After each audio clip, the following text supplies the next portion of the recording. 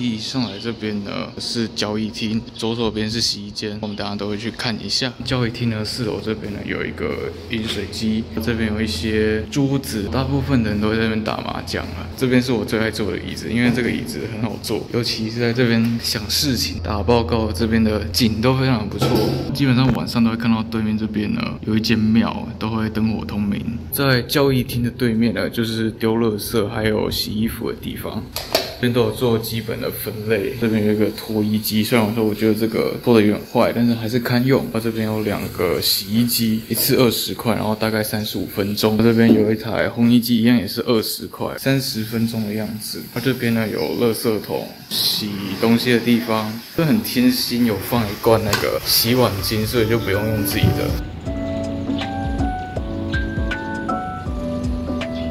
外面这边的景色呢也是非常不错，这边是图书馆，这一栋是男生的4人房，这里是女生的4人房，然后这栋很高是4楼，在最顶楼可以看到那个正在盖的捷运。过来右边这一栋是男生的2人房，这里就是我们这一栋。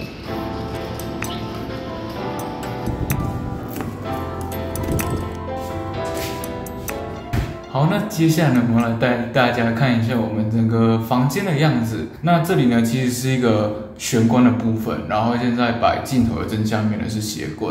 那因为呢，今天其实呢已经是要退宿的倒数第2天了，所以我的室友都搬走了，所以想说呢，借由这个机会呢，让大家来看看我大一的时候住的整个宿舍呢是长怎么样子。那其中呢，等下右边呢是浴室和厕所，那我们等下就一起来看一下吧。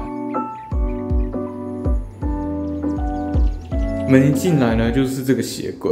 这个鞋柜呢，总共有4层可以放鞋子，其中呢每一个层板呢都是可以调整的。它的空间呢其实非常大，如果你正着放鞋的话，应该放上3到4双是没有问题的。那往右手边看呢，它是浴室还有厕所，然后它是分开的，而且它的洗手台在外面。我觉得这个设计还不错，因为就可以让洗澡的跟他要去上厕所分开，就可以有更好的运用。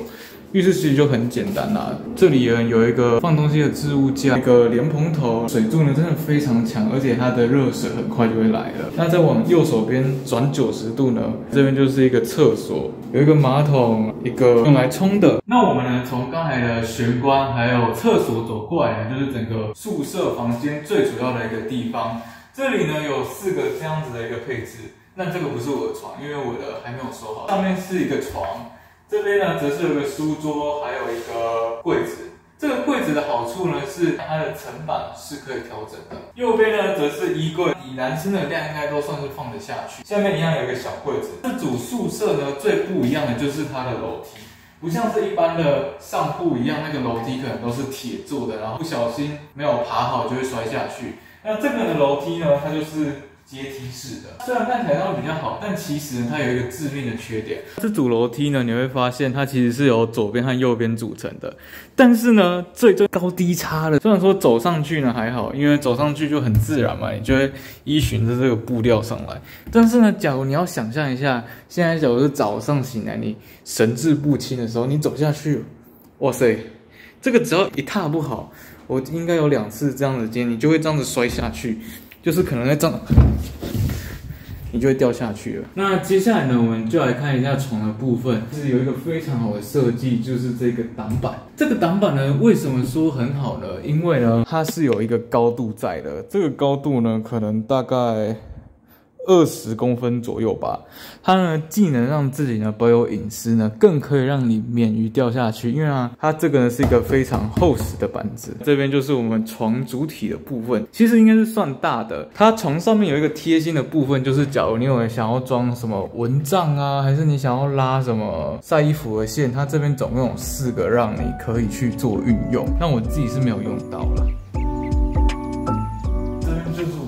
我的床位呢是靠于窗的，这边的阳光算是不错啦。有时候天气真的很好，看出去是真的很好。我这边呢有放一个电风扇，因为这样子我可以比较自己想要吹就吹。那这边呢就是我的柜子，右下这个我都放食物啊，还有一些洗碗的东西。那左手边就一些日用品，像是卫生纸啊、沐浴乳、洗发乳，然后洗手的，还有一些保养用品。上面呢之前这边是放食物啦，右边呢是放书，但是现在都搬走了。左边这边呢有一个镂空的装置，其实我也不知道它要干嘛。上面呢就有一个类似可以吊衣服的，那我都用它来吊我的一些包包。这边呢就是我们房间的一个非常大的落地窗。那其实呢这边看出去的视野非常好，因为我们在最边边，这边呢是看出去是我们台北大学的一个黑森林。那也因为呢这个黑森林呢，所以我们这边春夏的时候有很多那种趋光性的虫啊，只要我们打开阳台，那些虫就会飞进来，真的是蛮麻烦的。不过呢这边的景呢是真的不错，我们这边是三峡，过了一条河就是莺歌那边。这边呢就是刚才讲到的黑森林，然后下面有一条人造河还是什么水沟之类的，它会一直通到新湖那边。有时候看看这些河，会觉得自己好像在一个度假村的感觉。其实看到远方这边有一座桥嘛，这座桥其实是捷运3鶯线的一个桥体。接下来呢，我们往右边望呢，就可以完整看到我们晨曦楼总共有10层楼的一个样子。那像左边那个阳台呢，其实都没有开放，我觉得有点可惜，应该是蛮美的，但是就没办法上去。右边就是我们前面的教学区，在过去呢那一栋呢是还在盖的永裕居建设，它已经盖好了，但是它还没卖，它就是放在那边。那我们往这边看，还有一个洗手台，但是其实不太会用它，还蛮大的，平常都在这边晒衣服。我觉得这个晒衣架呢很有人性，因为当你的衣服挂在这边的时候，它前面还有一些空间，让你的衣服不会直接撞到墙。那就是我们一个简单的 room tour， 假如大家对整个房间啊，还有一些格局有什么问题的话，都可以在底下留言。那不要忘记要订阅、分享加按赞，那我们就下次见喽。